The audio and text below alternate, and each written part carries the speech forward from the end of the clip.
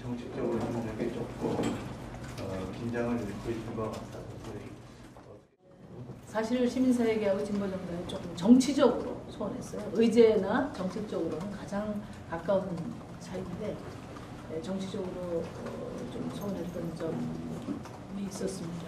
그건 아마 진보 정치가 갖고 있는 어떤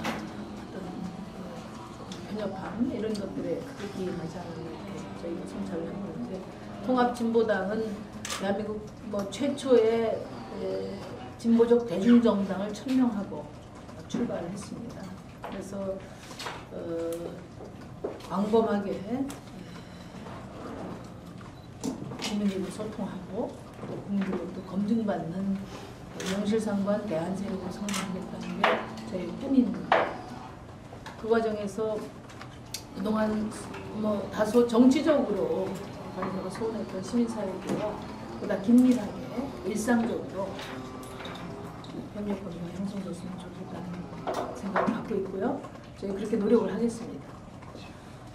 최근에 시민운동의 정치 세력화 또는 정치 참여가 적극적으로 이루어지고 있는 것에 대해서는 정말 환영합니다.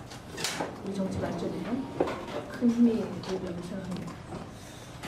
다만 민주당 쪽으로만 형사되어 있는 문제에 대해서는 좀 아쉽게 생각합니다.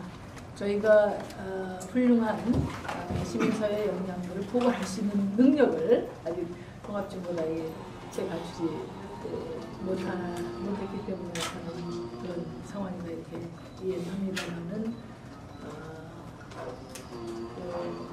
앞으로 좀 더 의제와 정책 중심의 다양한 어떤 공조와 협력이 이루어지기를 바랍니다.